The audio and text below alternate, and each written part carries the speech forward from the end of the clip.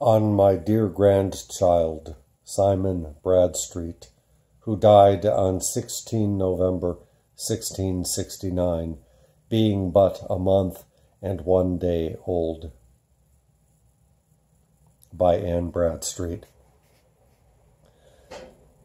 No sooner came, but gone and fallen asleep.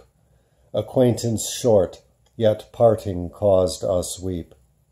3 flowers, 2 scarcely blown, the last in the bud, cropped by the Almighty's hand, yet He is good.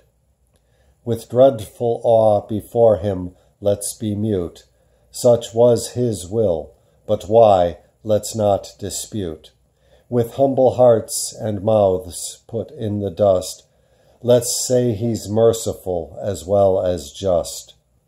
He will return and make up all our losses, and smile again after our bitter crosses. Go, pretty babe, go rest with sisters twain, among the blessed in endless joys remain.